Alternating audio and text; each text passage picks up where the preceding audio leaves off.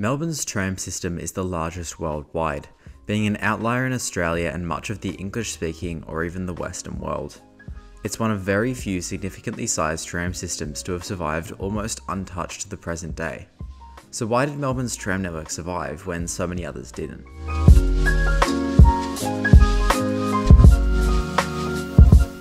With around 250 kilometres of double-track tram line and 1,700 tram stops, Melbourne has the largest tram network in the world. The network remains mostly concentrated in the inner to middle suburbs of Melbourne, and in this regard, the network infrastructure is largely unchanged from the 1960s. Yet, if we look elsewhere in Australia, there are no significant tram systems. Sydney recently spent billions of dollars on its CBD and South East Light Rail, but its 15-kilometre length is nothing compared to its first tram network, which closed fully in 1961. Adelaide has a single tram line that for the most part might as well be a commuter train, having barely survived 1960s plans to convert it into an expressway after most of the network was closed in 1958. And in the modern era, despite all of its plans, Adelaide has yet to significantly expand its tram network. And elsewhere in Australia, tram system closed between the 1940s and 1970s include Hobart, Launceston, Geelong, Ballarat, Bendigo, Perth, Fremantle, Kalgoorlie, Newcastle. You get the point. Indeed, most tram networks across the globe were abandoned around this time, and although more than 300 cities still operate tram networks today, the overwhelming majority of those are in European countries. But even within Europe, some countries like the UK, Ireland, France and Spain almost completely closed their tram systems. This leaves Melbourne's tram system as one of only a handful of major systems located outside of Europe, and indeed the largest tram network in the world. Other non-European tram networks that survived in some way, shape or form include Toronto, San Francisco, Philadelphia, Kolkata and several cities in other places.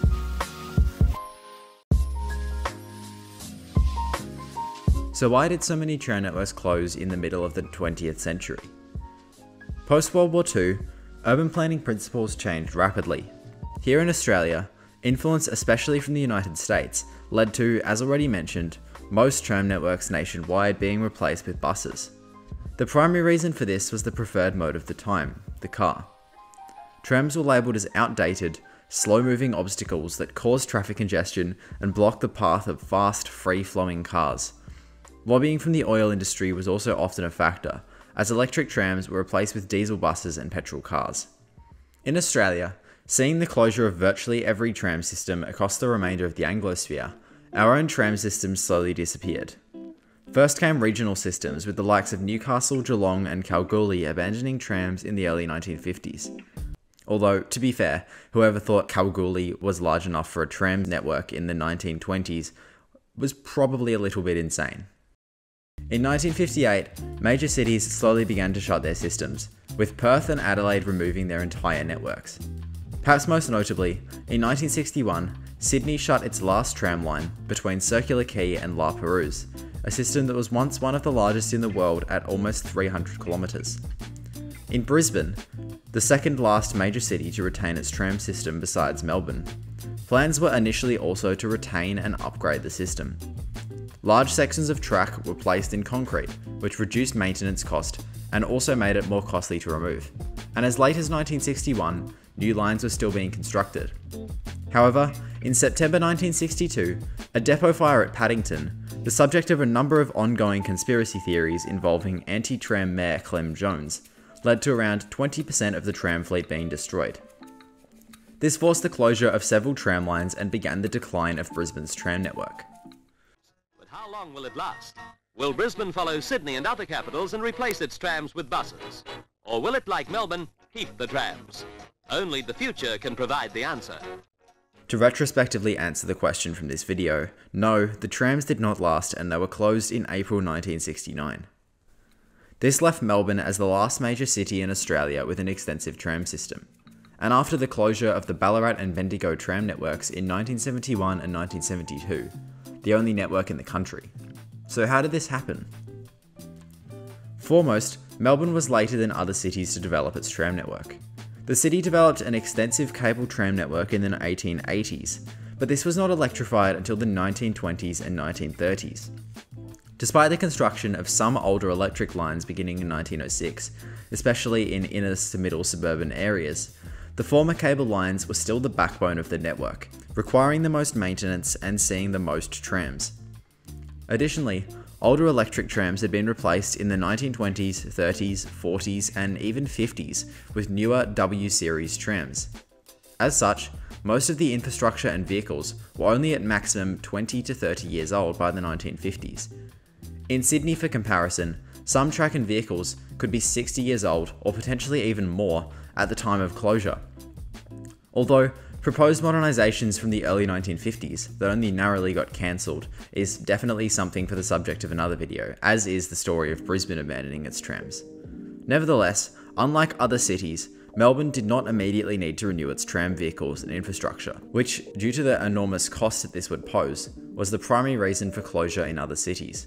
Moreover, infrastructure improvements that were made were largely focused on concreting existing tram tracks, which, as aforementioned, decreased the arguments that the infrastructure of trams is more expensive than of buses, and additionally, increased the cost of removing the network.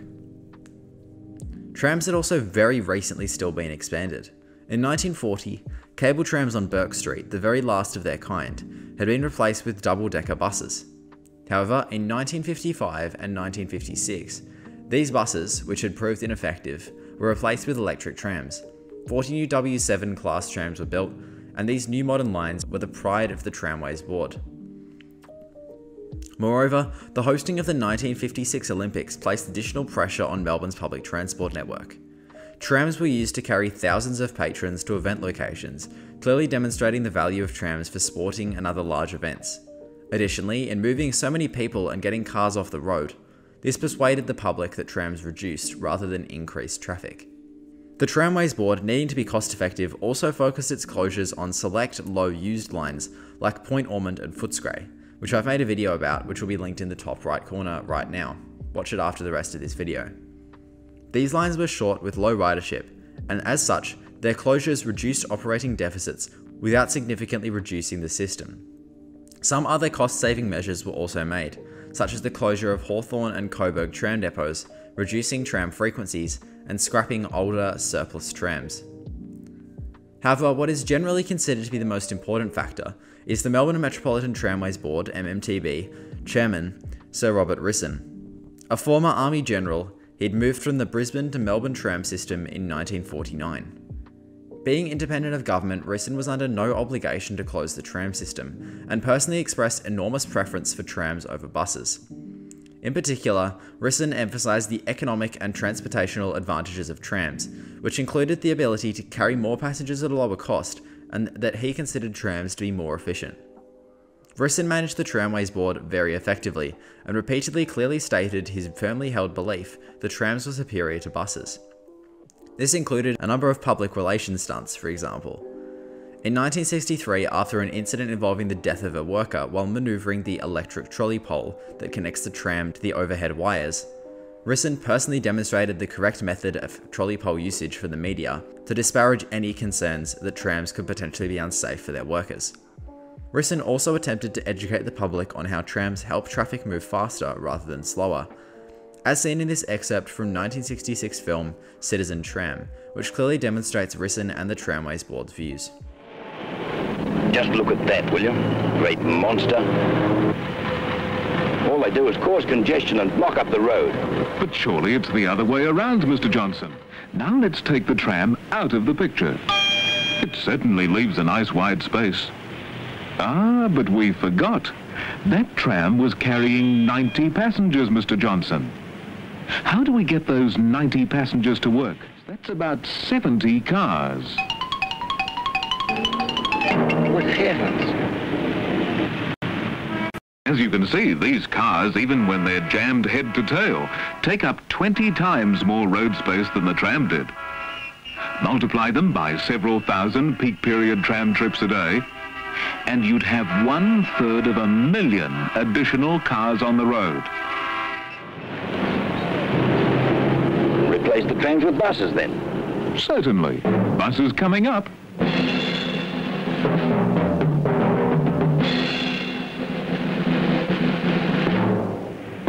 Hey, wait a minute.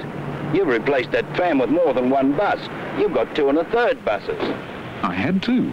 A bus has a far smaller passenger carrying capacity than a tram. Other reasons to consider are that Melbourne's inner city streets are comparably wide, and thus trams do not take up as much space, quote unquote. This compares to Sydney, for example, where much of the inner city streets are fairly narrow and windy. Undoubtedly too were the impacts of the relative modernity of the system and the independence of the Tramways Board. When Brisbane was busy shutting down the last of its tram system, the MMTB was busy opening the new Queensway Express tram line in 1968. Even if it was only a short section, it was a psychological win for the tramway's cause. It proved that trams could be modern, fast, and still fit into modern transport plans. The board being independent also helped considerably. Premier Henry Bolte was an opponent of the tram system, but could not directly order its closure, and following his 1972 resignation, the tram system still survived. The impact of Risson cannot be understated though. He was labelled as the man who deserves full credit for saving our trams by Transport Minister Alan Brown, a minister who presided over the closure of various regional rail lines and planned enormous metropolitan transport cuts, no less, in 1994. Ultimately, by the mid-1970s, transport planning attitudes had changed. Other cities in Australia were now regretting the closure of their trams. In Adelaide, for example, the closure of the Glenelg line in favour of a freeway never occurred, and by the mid-1970s, plans were already being considered to extend the line once again to the northeast, in line with Stadtbahn light rail concepts that had emerged in Germany, although this never actually occurred. Additionally, in Melbourne, in 1971, Transport Minister Vernon Wilcox admitted to have had doubts about the future of trams a few years ago, but the trams had now proved their worth in moving people in the mass. This represents the gradual shift in attitudes both within the government and the public with regards to trams in the late 1960s and early 1970s. In 1972, this same Vernon Wilcox tendered the construction of 100 new trams, which eventually became the Z1 class, showing a complete turnaround in his view. In 1977, construction began on the East Burwood tram extension, which was completed in 1978 as a modern, dedicated tram line. This was a symbol of the fact that the tram system had now been saved.